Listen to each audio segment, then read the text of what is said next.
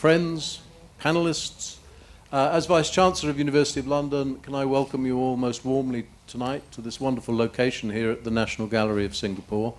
I'm delighted that so many of you joined us.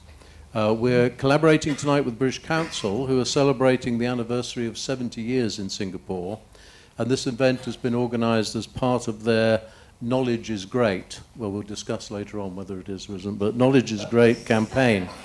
And we're also delighted to be partnering with one of our federal partners in London, Royal Holloway, this evening. So just a tiny bit about the university and background. The university, as many of you will know, has an unrivaled record as a pioneer in education, first to award degrees in England without religious tests, first to promote teaching and research in laboratory science and engineering, modern languages, first in the UK to admit women to full degrees, first to appoint a female professor, first in the Commonwealth to appoint a female vice-chancellor. We are also the world's oldest provider of academic awards through distance and flexible learning, dating back to a charter we received in 1858. And we're very proud to have continued this innovative model of education which now supports more than 52,000 students in over 180 countries studying for a University of London degree through our international programs. And in addition, we've got well over 1.3 million now who are studying short courses, MOOCs, through the Coursera online platform. In London itself, the university is now a federation of 18 independent partner institutions, some of whom are represented, have alumni here tonight. In particular, Royal Holloway is with us. Our own School of Advanced Study is recognized as a national center for the support and promotion of world-leading research in the humanities. So whatever part of the university you are linked to or not, whether it's the Central University or one of the partner federal institutions, one of the purposes of tonight is to encourage you to keep in touch with us. If you want to hear more about what we're doing in the future, I think there's a keep in touch contact cards that you can fill in at the registration desk. Afterwards, we're going to circulate and have some drinks and something to eat, and please pass on information to any member of the staff who you bump into. We're about to launch something. You were given a brochure tonight, which is called the Vice-Chancellor's Circle, so it's like my circle. One of the ambitions we have, of course, is to open up access to, yeah, I'm sorry about the photograph, open up access to the wonderful stuff that's available through the University of London and the Federation to as many people around the world as possible. And clearly for some, there are financial and other obstacles. And so for us, it's really important to have some kind of fund so that we can say to people who are in trouble, have hardship, possibly dropping out of courses, that we can try and help them. So do have a look at the leaflet and feel free to ask any colleagues about further information. So on to the debate this evening. It's the role of experts in what many people are now calling the post-truth world.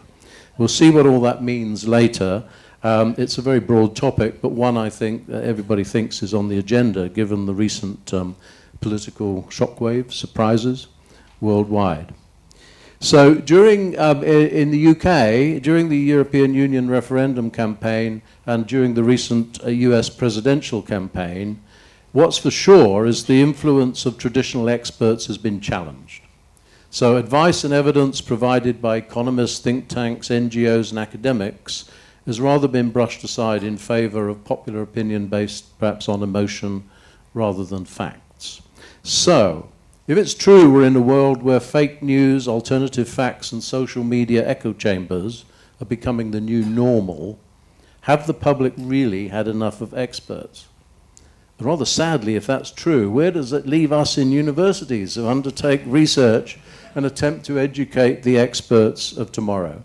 So that's the kind of theme that we're going to throw around tonight. So let me just briefly then introduce the distinguished panel we have with us, and I'll go left and across. On my left, Sir Richard Dearlove, who's actually the chair of the Board of Trustees for the University of London. So technically, he's my boss, so I have to be rather careful what I say tonight. But I'll say some nice things about him to start. Sir Richard's had a successful and distinguished career in government and in education. He joined the UK Secret Intelligence Services back in 1966 and worked his way up actually to become the chief of MI6 in 1999, retiring from the service in 2004, and then going on to high-level input into education. He was Master of Pembroke College, Cambridge, served as Deputy Vice-Chancellor of the University of Cambridge, and now he's Chair of our Board of Trustees in London. On his left, Emmanuel Daniel, who I think many of you in this room will know, founder of the Asian Banker, respected publisher of intelligence reports, what price intelligence reports in an age of non-expertise, on financial services industry in Asian Pacific, Middle East, and other emerging market regions. Highly regarded speaker, provides consulting advice to leading institutions and agencies on developments in industry, associate member of the Asia Society in New York. In 1999 was awarded the prestigious Citibank Excellence in Journalism Award for the Asian for his work on the impact of the internet on banking. Originally a lawyer, Emmanuel's a graduate of National University of Singapore and the University of London. Moving to the left, Dr. Mary Stiasny. Mary has worked in a long career devoted really to delivering and promoting quality, accessible education around the world. Careers in the British Council, and prior to becoming the Pro-Vice-Chancellor International for the University of London International Programmes, Mary provided strategic direction and leadership at the Institute of Education, also part of University of London. Then on the far left, Professor Bob O'Keefe is currently Professor of Information Management and Dean of the Faculty of Management, Economics, Law, and Vice Principal for External Engagement at one of our federal partner institutions, Royal Holloway University of London. He's held academic positions at many universities, management colleges, and has had visiting positions in Australia, so big international experience. Interests very much at the intersection of modeling, decision support, the application of information technology. Present research and consulting interests are in the use of the internet to support consumer decision making. So we have a range of experience which I think is highly relevant to the topic that we're trying to debate. We'll plan to debate for as long as it takes, but I think we will break at about 8 o'clock so that we can mingle socially.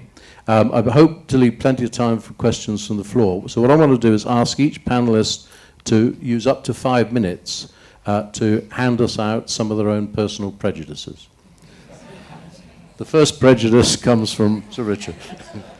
Okay, well, thanks for that kind introduction. I don't think that the problem of post-truth is particularly new, and my comments really derive largely from my career experience, because I spent a lot of my professional life, let's say, on the front line of the Cold War. I'll come back to that in a minute. I think what is new is the technological empowerment of individuals, either to inform others or to be informed. And what we refer to as social media really is, that's what's transformative. The post-truth concept for me isn't.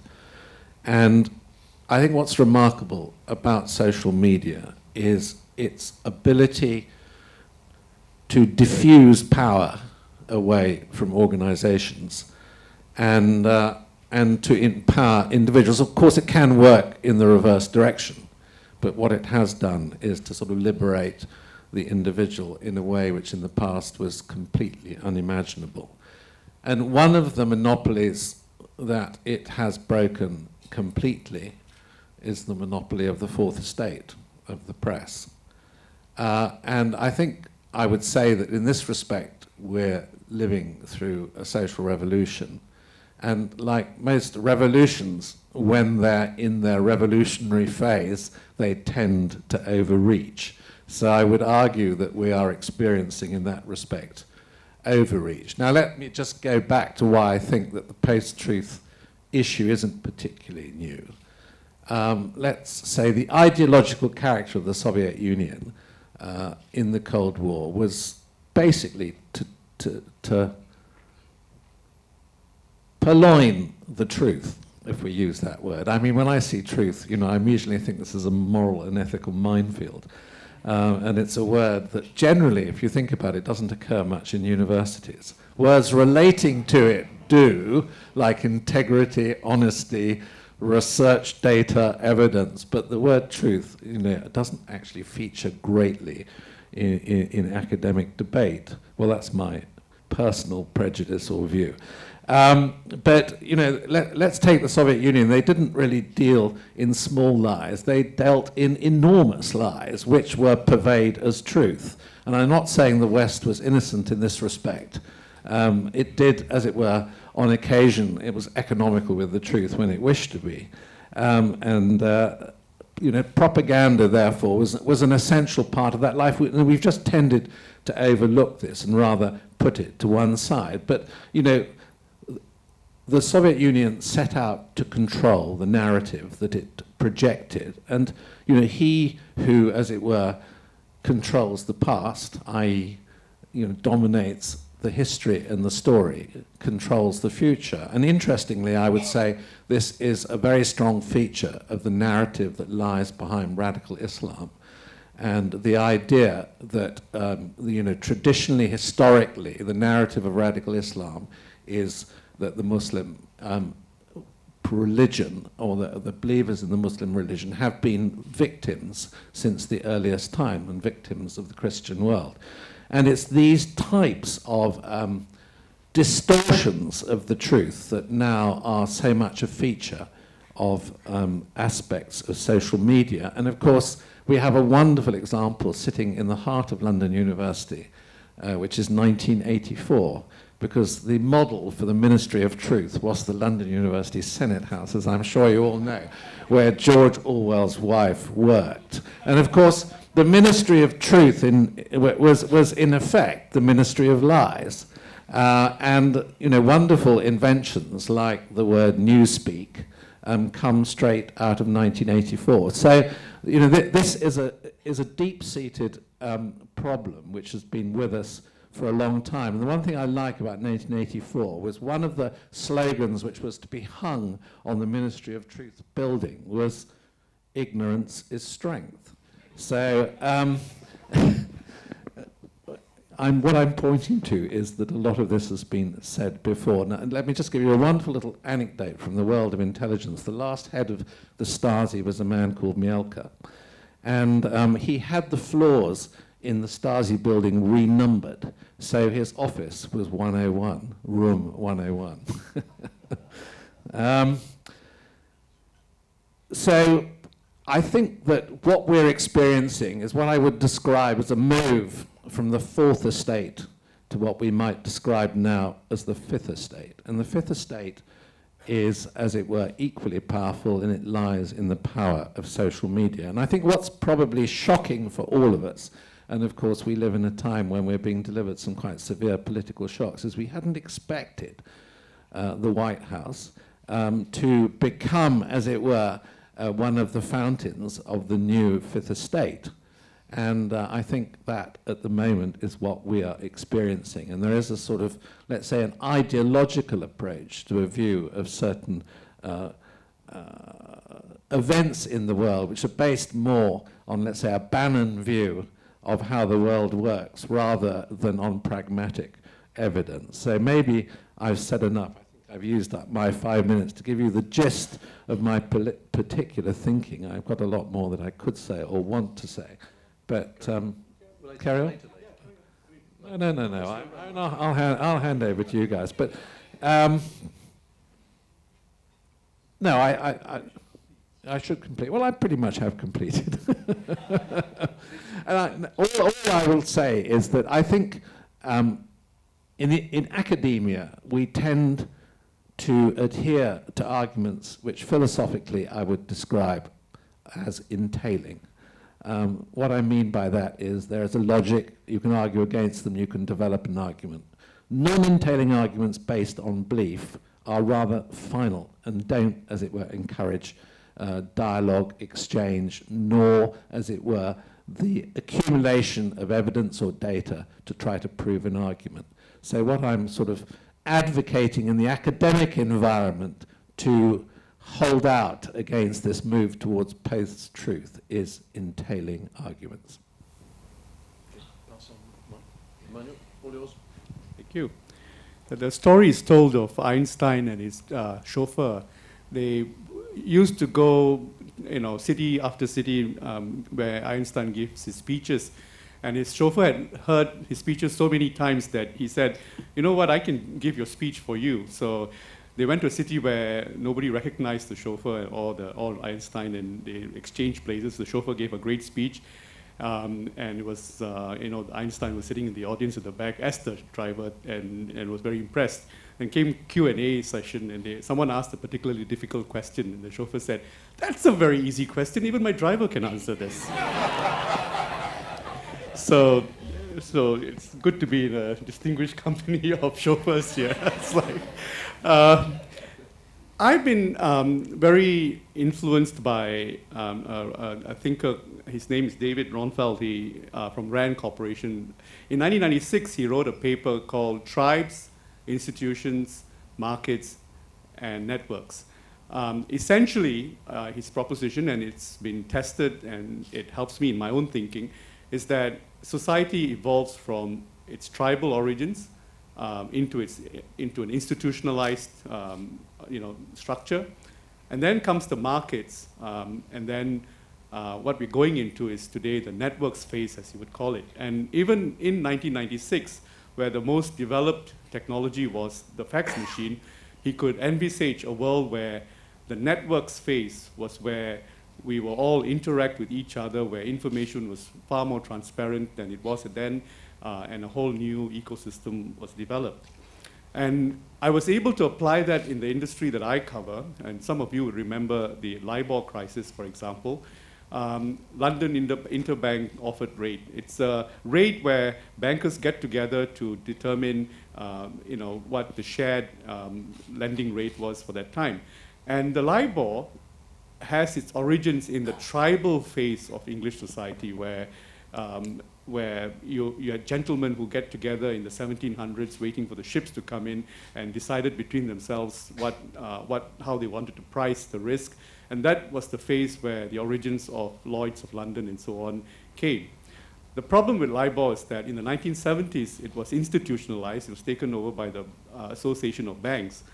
And when the LIBOR crisis was erupting, in 2012, every day that there was an announcement in London in the evening, the wire services will start the next morning at 8 o'clock in Singapore, asking people like me for an opinion so that they could keep talking about it until London opens the next day.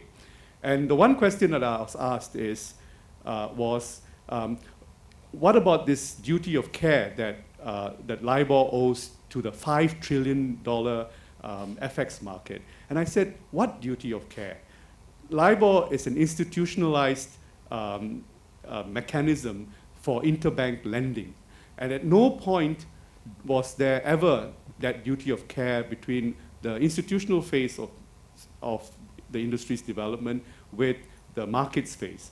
And if we all understand markets better, today markets are voracious in looking for indices that they can trade on. And you could have indices on the price of potatoes, on tomorrow's papayas harvest, and you would not know that you have a duty of care to the markets. And in fact, it was 3 years before the first prosecution took place, and it was 4 years before a prosecution that involved both the traders and the rate setters took place, where that duty of care was established. In fact, in 2008, when Wall Street Journal first wrote that paper detecting that the rate setters were in collusion with the market players, the governor of the Bank of England said something. He said the rate at which banks lend to, LIBOR is the rate at which banks don't lend to each other.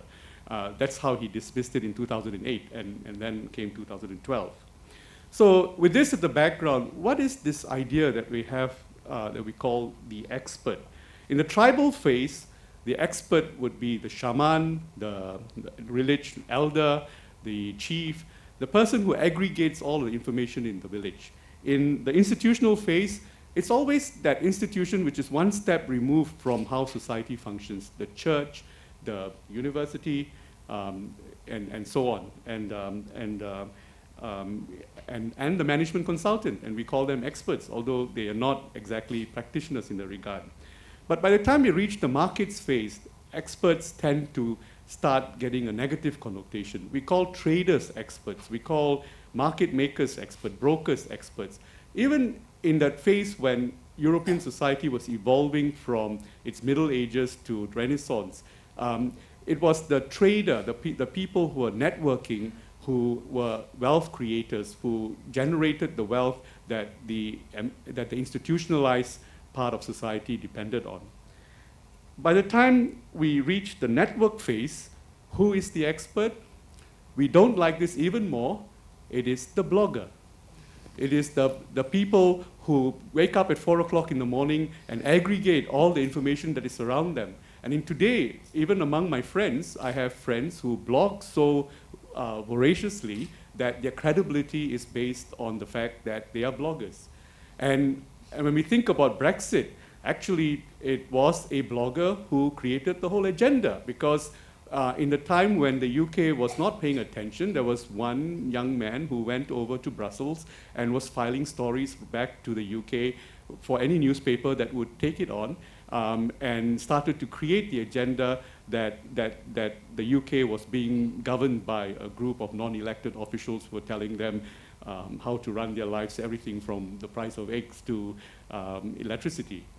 And that blogger, if you call a freelance writer a blogger at that time, eventually became the mayor of London.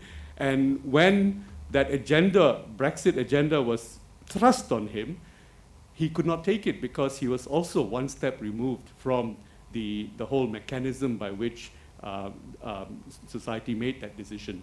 So Boris Johnson is someone that we think about.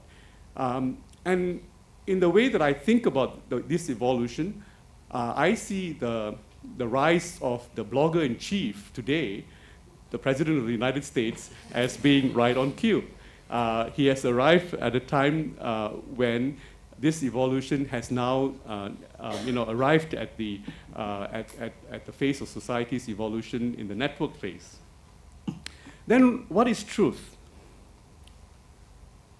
What is truth in this room?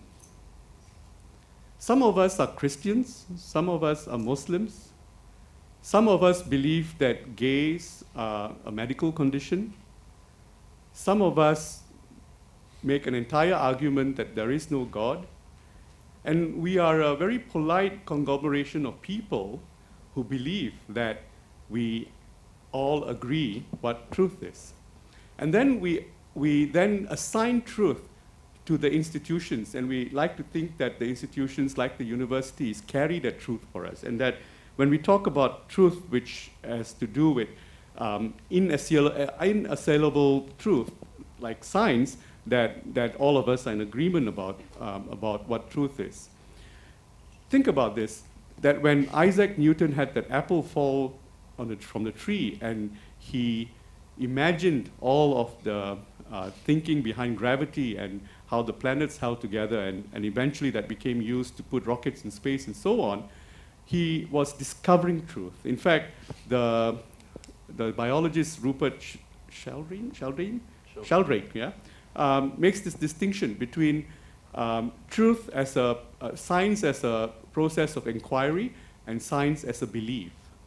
When a university generates thousands of students who believe that gravity is 9.807 meters per second, you are actually generating a whole generation of people who did not question the fact that gravity is actually an average of data that's collected from different parts of the world, or that the speed of light is 299 million million meters per second.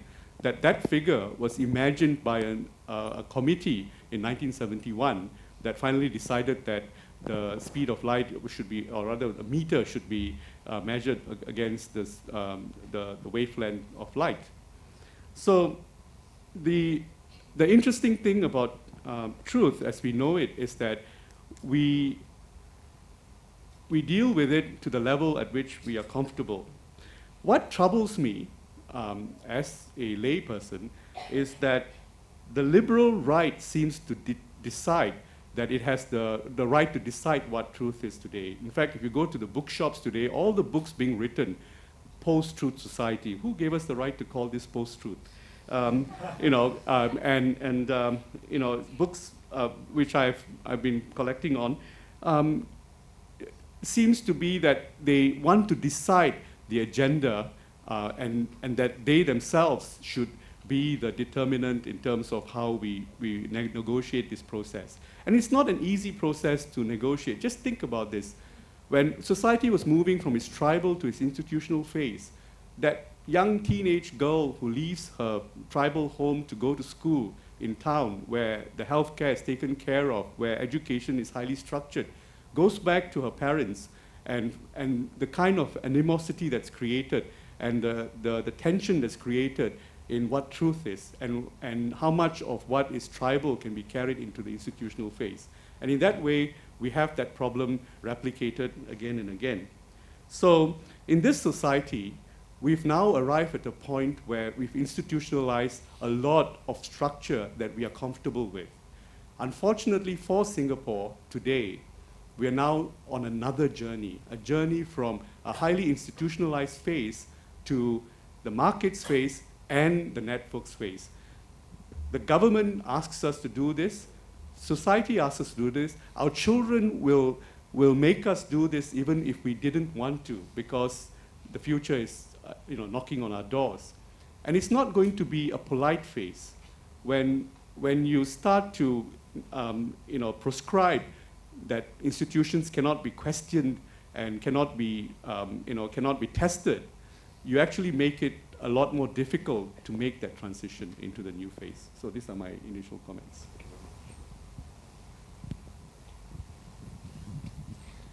So we're in a post-truth world, they say.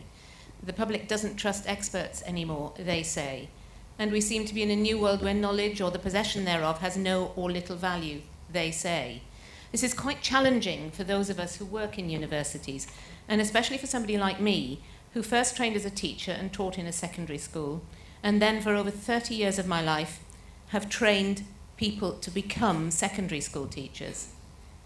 And I work in a university now which is committed to access, to enabling students wherever they are in the world, whoever they are, whatever their race, class, gender, sexuality, to study, to find, as we used to say, the keys to knowledge. Is this now valueless? Is it worthless? No, it's not, because I maintain, of course, there are different knowledges, there are different truths. Your truth may not be my truth, and we've heard versions of this already. So why do I continue to do what I do, to enable students all over the world to study? How, previously, could I justify training teachers to teach young minds? Because I believe that it's my duty, my responsibility, to give others the chances I have had, to enable them to access the keys of knowledge. And perhaps that's the point. We don't say, come to our university and we'll teach you the one and only body of knowledge, the truth. What we say is, study with us and we'll show you the bodies of knowledge which we know, which are available, and we'll give you, hopefully, or we'll try to give you, or we'll do our best to give you, the keys to that knowledge, the skills, the understandings, and hopefully the discernment to access those knowledges and make of them what you can. Because knowledge itself, without the skills, the understanding, the creativity as well, which go with it, is pretty empty, pretty sterile. We can all go to Google now. It's incredibly easy. And students increasingly do that rather than go to the library. Or we can look at Wikipedia. That's also very easy. Or we can read people's views expressed as truth on Twitter or a blog. We've heard about that.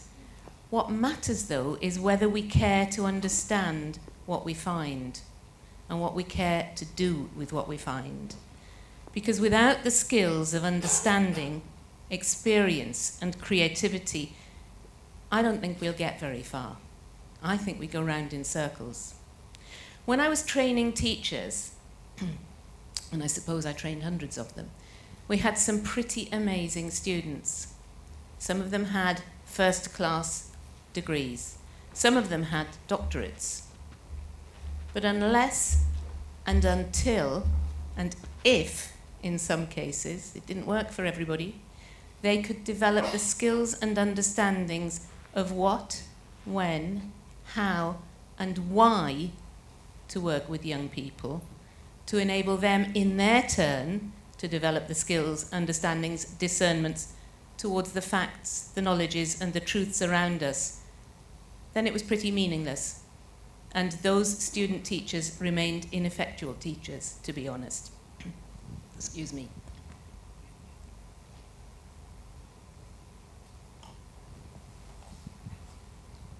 So, coming back to the question, are we in a post-truth age?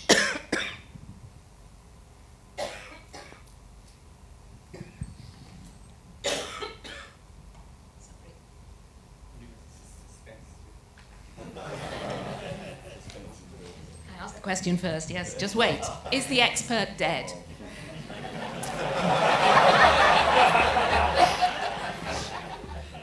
I don't claim to be an expert, but you never know.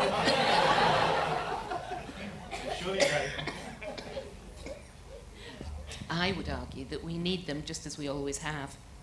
We need to learn, we need to study, we need to develop ourselves. But it's not just about one body of knowledge.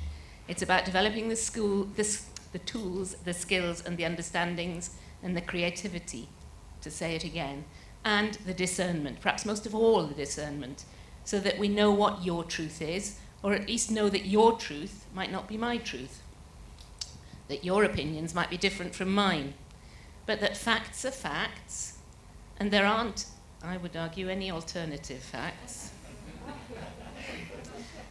Maybe interpretations differ, but facts don't. Real experts are those who have knowledge, but more, they know how to use that knowledge. On the way here, I flew out here overnight on Monday night. I watched a film on the plane coming to Singapore. And it was a film about a court battle between two experts. Some of you may have seen it. Denial. One expert is a Holocaust denier. And that expert took the other, a Jewish historian, to court because she had accused him in a book of falsifying his evidence, the evidence behind his assertions. He had assembled a myriad of facts, and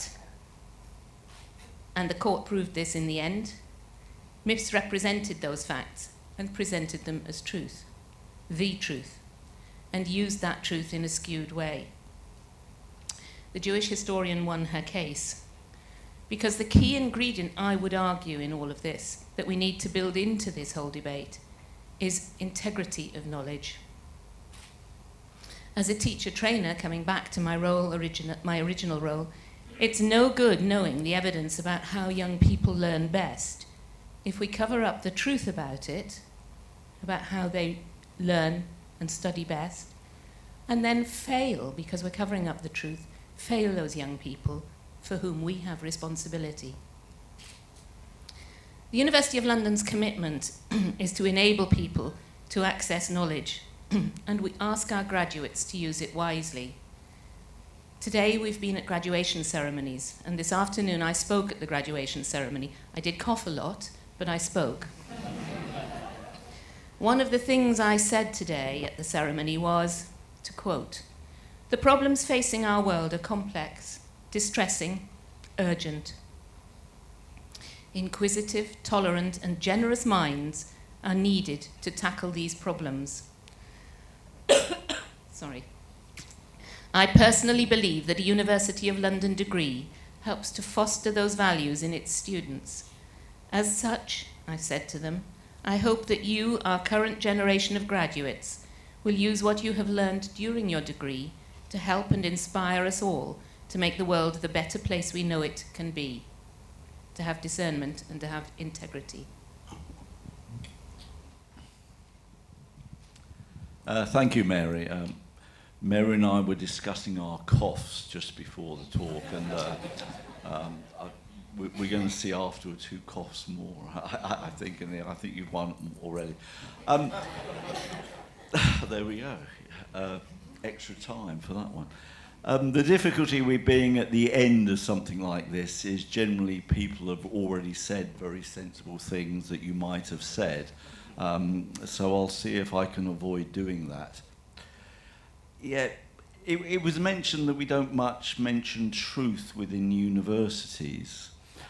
We do, however, spend quite a bit of time teaching and studying epistemology, the philosophy of knowledge. And there we try and work with students to understand what an argument is, how difficult truth can be, and how we move from simple assertions that people make to turning these into things that can be tested, sometimes called hypotheses. And these tend to involve an area of measurement. And if anybody here has done a PhD or perhaps certainly a master's degree, you would have done some epistemology along the way, probably under the banner of research methods, but you would have done it. I must say many students don't like studying research methods, and they don't like it when you start using big words like epistemology, but you would have done that anyway. I think one of the interesting issues we have at the moment is politicians and others make assertions, and then these days have a tendency to go and choose the measurement they want to be able to test their assertions. And in part it's because there's so many things we can measure. So if you look at Brexit in the UK, the sitting government very much pursued an argument that the economy is growing.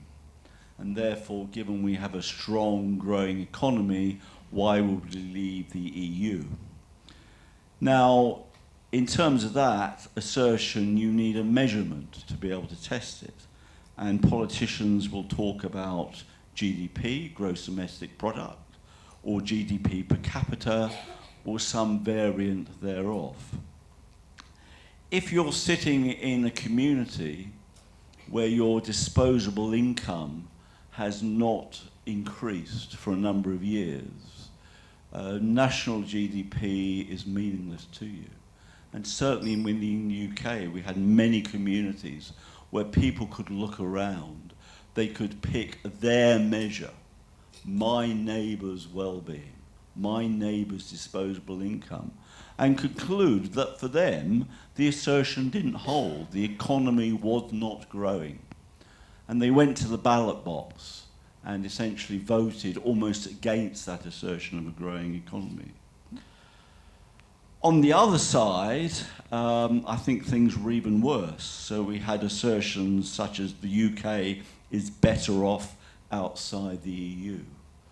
Many politicians were unable to define what better off meant and to come up with an appropriate measure that could be tested.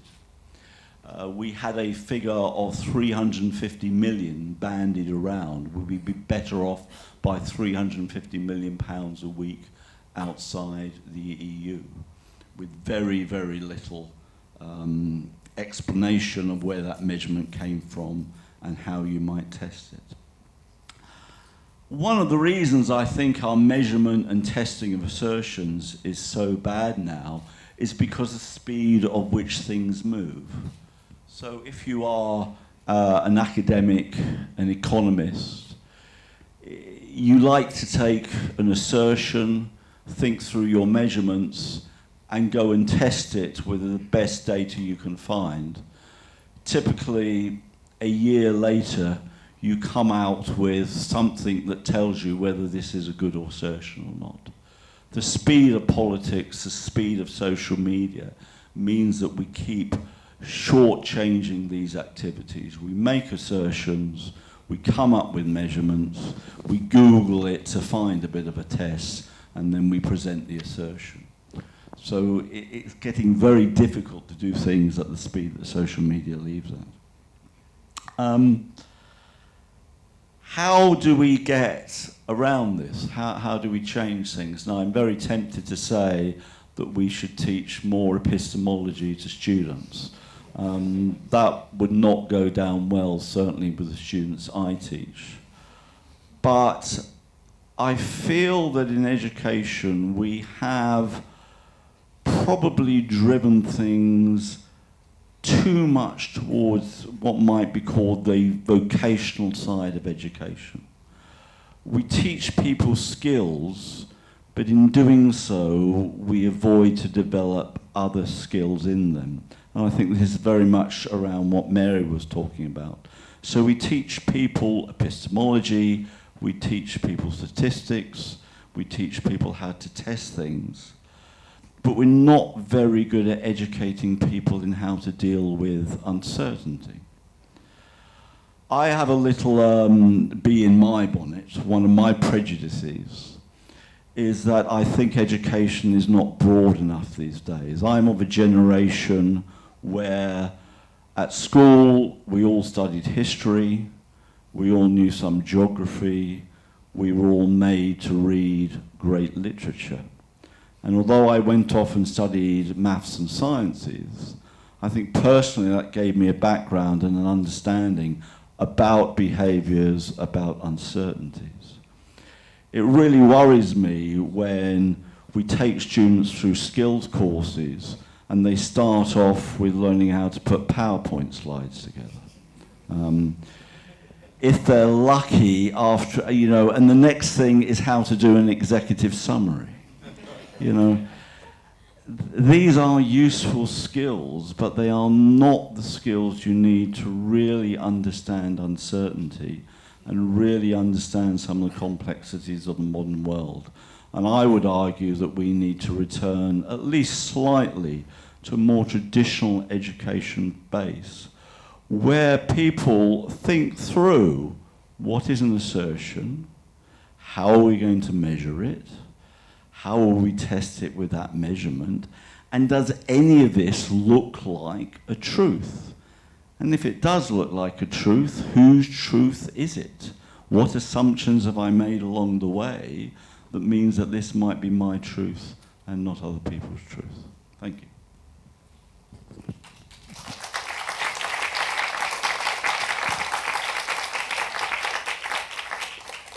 I think the way I'd like to proceed now would be to get a few thoughts and questions from the audience and then toss it to and fro again. But it seems to me one of the themes that emerges from this is the distinction between, if you like, processes of thought and where those processes of thought end up. So the things that end up we might call beliefs or truths or whatever.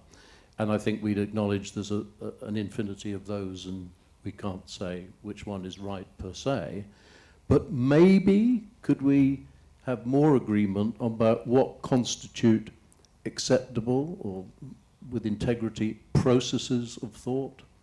Maybe that's where we can reside, and that's epistemology, I guess. Anyway, we have some roving mics, and can we... Somebody wave who wants to set the ball rolling. We've got one over here. All the mics are heading in the other direction. Okay, keep going. Yes, go. Hi, my name is Yvonne. I'm a lawyer. I just have a quick question. A lot of what was discussed today was sort of aimed at the educated elite, people who have gone to university, people who are taught to think in a certain way. And also in like channels like the BBC, which are quite impartial, these are also, again, aimed at people who are able to think critically.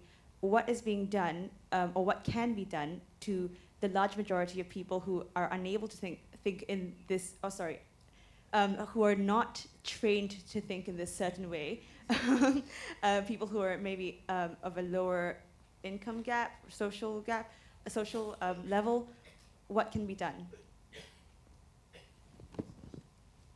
Who would like to? So in the old days, they would have listened to experts, but now that's the problem, isn't it? Do you want to?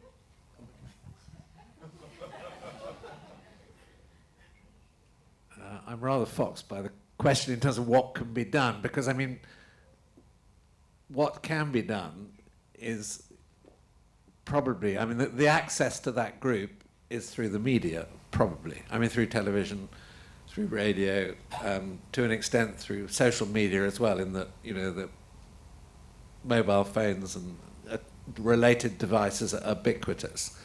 And I suppose what one is stressing is the fundamental link between education and the media, and having, I mean, if you actually go back to the original charter of the BBC, interestingly, it was, as it were, conceived of having originally an educational purpose as much as it had a purpose for entertainment. But, you know, in a commercialized, market-driven society, these original ideas tend to get obliterated by, you know, the need for profitability. And so I think it's an extremely good question. And, you know, it's rather vexed as to how you solve the problem. And I mean, you've put your finger actually on an essential point. I don't know whether any of you have read this book called Hillbilly Elegy, which is by an American sociologist. Well, actually, he's not. He's an educated sociologist, but it's about, as it were, the deprived lifestyle in the sort of remote areas of the United States. And it is a most revealing and extraordinary book, because actually it is revealing the problem of sort of ignorance and deprivation, and how you actually break out of this cycle. And in a manner, what you're asking is, you know, how we steer large masses of the population, and that does sound very sort of patronizing, but that's really what it's about, out of, you know, positions of ignorance where they're likely to make erroneous judgments. I mean, the only thing I would say is that I mean, I do personally have a fundamental belief in democracy largely coming up with the right answers, even though they might be contrary answers at certain points in time. And, you know, it does have a reasonably good record. There are some dreadful democratic decisions historically, but they're usually explicable.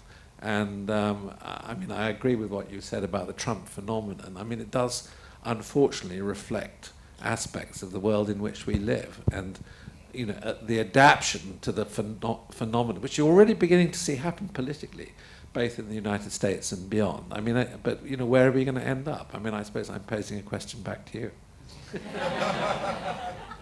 Actually, the cat is out of the bag. We underestimate the amount of knowledge that's already out there. 10 years ago, if you watched a demonstration in Indonesia on CNN, they'll all be incoherent. Today, they'll all have English signboards, and they can take interview questions. They know exactly what their problems are. They understand the hot button words. They know how to connect with a global audience, and these are village people. And these are also people who, when they go and see their doctors, if they're diagnosed with cancer, they look up Google and they ask questions, which irritates the doctors to heavens, because it's like, please, with a little bit of knowledge, don't try and ask me questions that you won't understand the answers for. So we now live in a world where knowledge is in the hands of the masses, who are handling it with different levels of competencies. And the strange thing is that it's in the US where the level of competency is actually probably the lowest, because of the kind of media they get and stuff like that. And there are countries like the Philippines, for example, with such a difficult education system. It still throws up young people with enough skills, to be part of the global workforce. So there is a pushback on the part of the so-called experts, in that they find a lot of the expertise are institutionalized expertise, and they have difficulty relating to the knowledge that's been created at the informal aspect of society. And so we need to find that bridge. Okay. My colleagues wouldn't mind if we don't all answer every question. We'll start at that end next time. Okay, next question.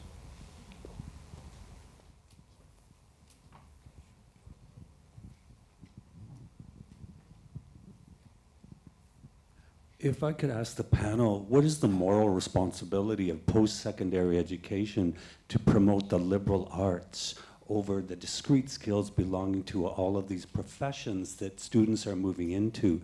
They're not encouraged to pursue the dispositions that elementary and secondary schools want to promote around 21st century learning. You go to the MRT, you go to the billboards, it's, you know, your MBA, it's, you know, your commerce degree. Those are what's the values in society. I never see any promotion of come and join our liberal arts and let's discuss the human condition. Yes.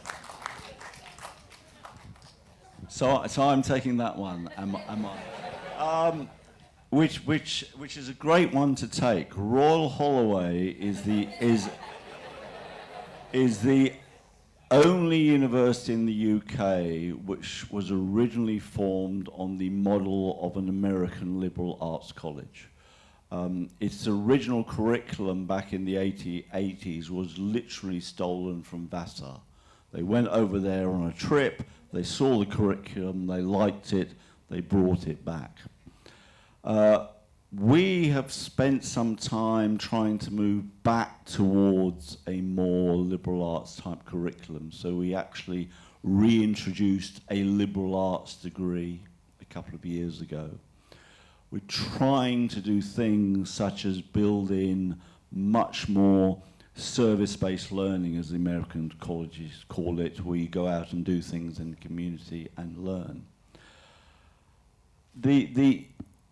One of the things that makes it difficult for us is, firstly, parents who want their kids to get jobs. So law, accounting, medicine, whatever, tends to take the lion's share of student applications. And the second thing is what's happening in schools, where certainly within the UK, schools feel so driven by league tables and so driven by results. And gee, I guess it's a bit like that in Singapore as well. That they are fast-tracking students into areas where they get the results. So if you're really good at maths, you do maths, and more maths, because that helps us get up the league tables. You don't necessarily do maths, economics, and English literature, because that's really difficult and it's not going to help us going forward. So I think we have an obligation to think more about how we teach students and how we do things and how we broaden out their learning and their learning experience. I won't mention epistemology again. I nearly did, but essentially I think that's a key part of what we do. And I would come back to this notion.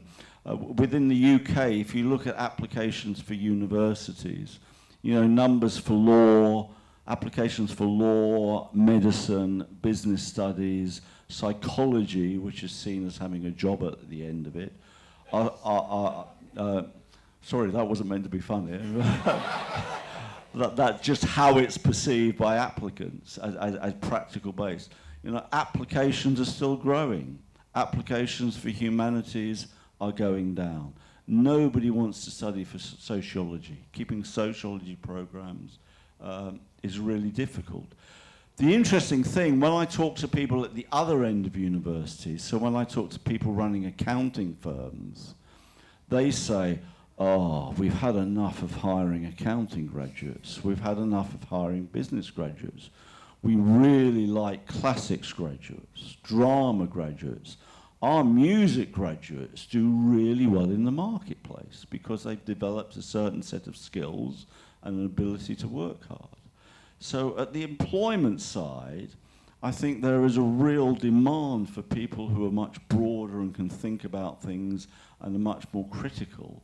The problem in universities is at the entry side, getting parents and students to understand that. You can come and do liberal arts, and in so doing, you might be even better positioned to go on and do something in business than if you do a business degree. And it's very, very difficult at the front end to work with parents and students to do that. Okay, I'm going to use my chairman's role to move us on, except I'm going to say something, because this problem we've confronted in the University of London, we actually have in our School of Advanced Study a professor whose title is Professor of the Public Understanding of the Humanities. And we launched 2 years ago a festival called Being Human. It started in London, it spread through the UK, we're now going international, and parts of the Being Human Festival will be here in Singapore next year. So when you go home, Google Being Human Festival, University of London, and you get some answers to the question. Next question. Next question.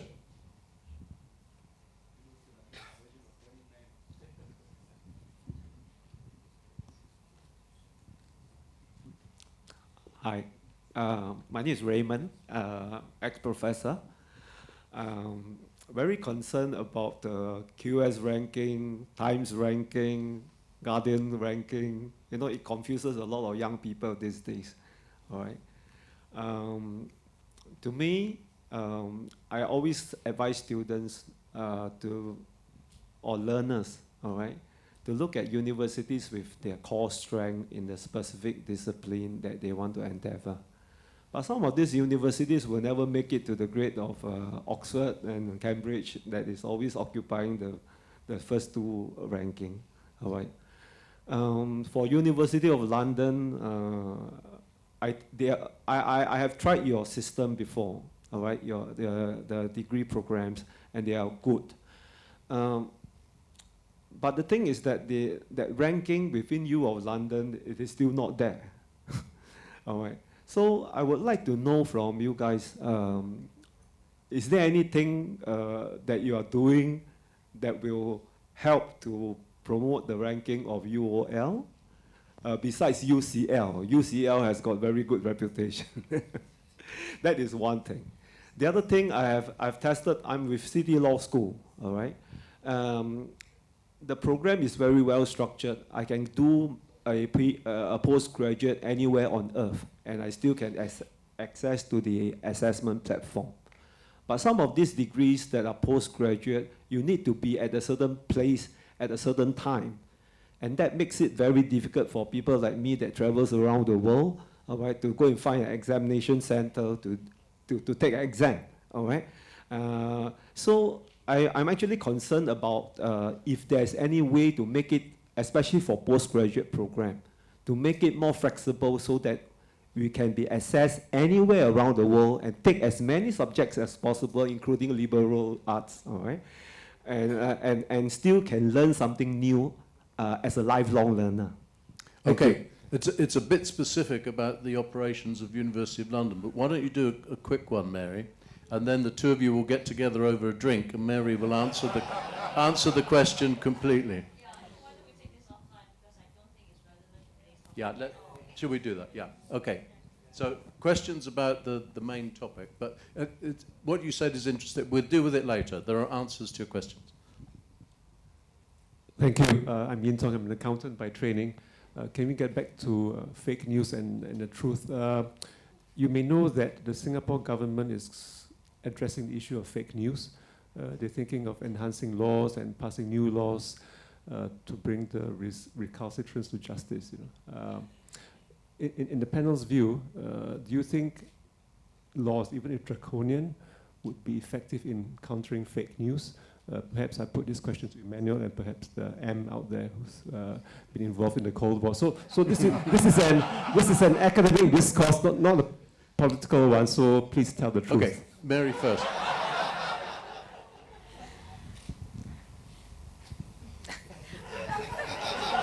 I think it's a huge task, isn't it? And certainly the German government, if we go back to the film I was talking about, the German government has passed a law that people who deny the Holocaust will be imprisoned. The Austrian government has a similar sort of law. So in terms of fake information, they do have those laws and they do implement them. And they hold that very dear and very important and a matter of honor. I don't know if that's an answer to your question, but that's one way that some governments have dealt with fake news and misinformation. I must say instinctively I would feel extremely awkward about legislating on an issue like fake news. I mean, I think the tradition of the common law is that probably, if you think about it hard enough, the legal instruments already exist to prosecute, you know, violations, natural violations which have, you know, an outrageous consequence. So, I mean, I would probably go down that track. I mean, legislating about fake news has inside it, you know, control of news. You're actually doing the opposite to achieve the opposite. And I think that's probably a rather dangerous step. And for me, don't be offended by this, it's a too authoritarian approach. It's actually the questions you asked has a wide, broader connotation, because a lot of governments and regulators and so on are thinking about cyber security as a whole. And in cyber security, when institutions, whether it's banks or large companies, when they were thinking about cyber security, they thought that it was about closing the door. That is, how do you close the door on the criminals? The problem is, you need that same door to relate with your customers. And the more you interact, the higher the risk that arises. In fact, one of the interesting things about fake news is, I'm in groups where I'm with my ex-classmates and so on. I was surprised at how people with my background have problems identifying news. When they see something, they can't tell that it's fake. The problem there is that you are going to be exposed to more and more information, and that skill for understanding or distinguishing between fake and truth is something that potentially society will evolve its own skills and its own mechanisms that will help people understand it instinctively. Because I don't think you can put a door to it. And so now thinking on cybersecurity and on fake news is that you need to be exposed to more of it and then start to detect the trends from there. We'll take one more question, and then when we go along the road, the panel can use that excuse to quickly sum up any thoughts they've had, because we do want plenty of time for you to network outside. So who's got the last question? Okay, the lady there wins. I've been mulling over this question for a long time. I'm an NUS graduate. I started off with a more liberal arts kind of education during my O-levels and A-levels, but of course, commerce trumps, parents' wishes trumps, so I did an economics degree. The question I was going to say, to put to the panel was this: do you think that academia has shot yourselves in the foot and lost some credibility in terms of the monopoly of truth, if you may, because of the fact that it's also quite a dog-eat-dog's world in academia? You are pushed to publish papers, garner citations in order to have a better hold on your tenureship. And therefore, sometimes we create this confusion in the world where one expert publishes a paper on drinking wine is good for your heart, and some other person publishes another paper and says, no, it would actually hasten a heart attack. So my point is that a problem that the academia has produced for itself? Basically painted yourself into a corner, and perhaps at the end of the day, it's something that academia can solve, because it is, in fact, academia trying to behave like a market-driven world. Okay. Clear question. Let's come along the row, and everybody gets their final 1 minute. Right, so your answer very much reminded me of a colleague of mine who was involved in a nationwide study looking at advertising alcohol and the effect of young people. A very long, very in-depth study, and when it was released, it got a lot of press. The anti-alcohol level the anti-alcohol body quickly leapt on the study as demonstrating that we should not be advertising alcohol to young people. The drinks producers quickly leapt on the study as demonstrating that there was no bad effects in viewing alcohol advertising. And that issue and what you've said nicely sums up academia. Our job is not to stand there and say, these are the findings, this is the truth, but to help and educate people so they can do it for themselves. So they can take their views and beliefs and their knowledge and come to their own conclusions, even if at the end of those days, some of those conclusions might be different. I have a real beef at the moment and an issue with colleagues of mine who insist on still going into lectures, telling the students to turn their phones off, and then trying, often through hundreds of PowerPoint slides, to demonstrate a single truth, a single belief. I think those days are gone. I think you have to accept that everybody has access to knowledge, to them facts, etc., and then educate people in a way to be able to use all of it in one go. We don't hold a single version of the truth anymore. The reality is we never did. I think sometimes we unfortunately would pretend that we did, but we never did.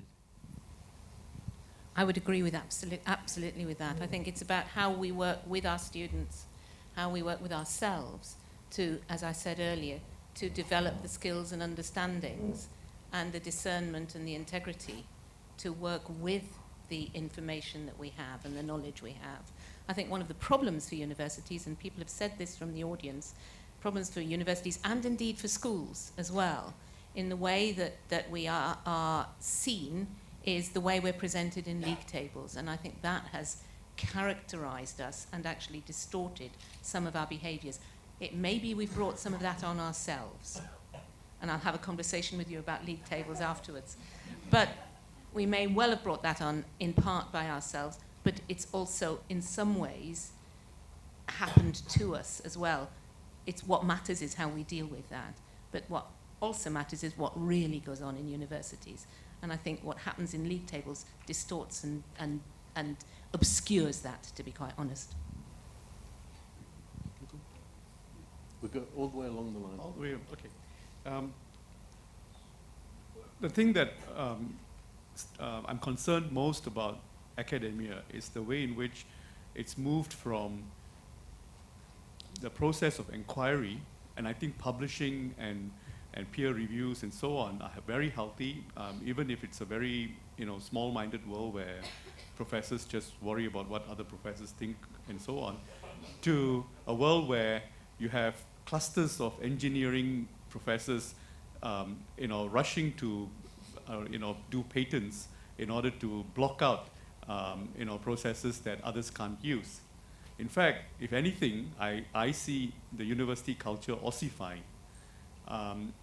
In order not to ossify, it needs to evolve from an institutional type of an arrangement to a markets environment to a network world, as I tried to describe earlier.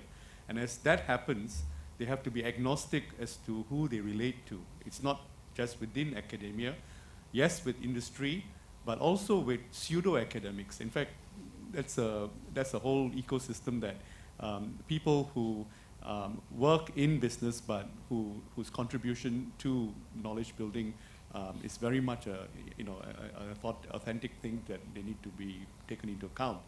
And the validation doesn't come from the system. It actually comes from the network. It comes from individuals. And that's the world we are going towards. I think we have to be positive about that. I think that the phrase that has already been mentioned, particularly by Mary, and sticks in my mind, is integrity, really. And I mean, I think if you ask me about the responsibilities of higher education in a world which is going in a difficult and dangerous direction, particularly in relation to the media, it is that we should be purveyors of intellectual integrity. And that there will obviously, within that scenario, it doesn't rule out mistakes, it doesn't rule out fundamental disagreements, it doesn't rule out argument, But if, you know, we try to achieve, in terms of our own academic endeavours, intellectual integrity, and encourage standards of integrity in those whom we have the responsibility of teaching, I think that is probably the best that we can deliver. I mean, there's no question that the state's approach, and I mean all states' approach to higher education, there's a strong aspect of social engineering in that. And that in itself puts enormous responsibility on the state. But if, as it were, its currency is based on integrity, I think this, as it were, militates against a lot of the built-in dangers. I think we could sit here for another hour and a half and still be spellbound by our own thoughts. But I'm going to draw this part of the evening to a close because we want to give you some refreshments and the ability to network. We will all be there. We can continue the conversations. But I don't think the gallery will let us stay here all night. So if we don't break into that second phase now, we won't. But perhaps you could join me in thanking our panelists, and we look forward to seeing you.